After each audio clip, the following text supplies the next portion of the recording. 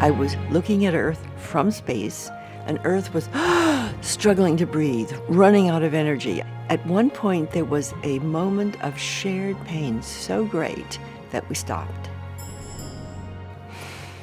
And in that moment of stopping through pain came empathy, came love.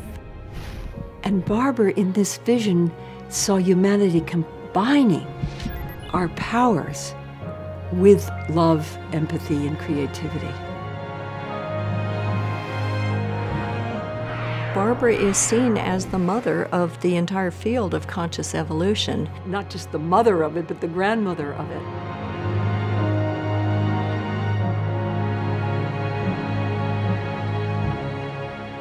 Barbara has done more than any single theorist, to spread the idea of conscious evolution. She's been given glimpses of the future, but her time was really not fully until now.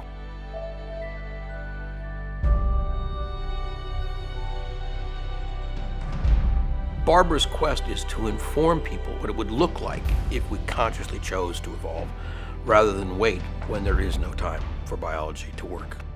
She was seeing something that was different, the cutting edge of evolution. There will be a shift of consciousness on planet Earth. The new potentials in humanity, the alternative energy, restorative justice, the new economics. War will be considered outmoded and unnecessary. I believe we will have really developed communities in outer space so that we ourselves will become extraterrestrials. It's rife with possibility.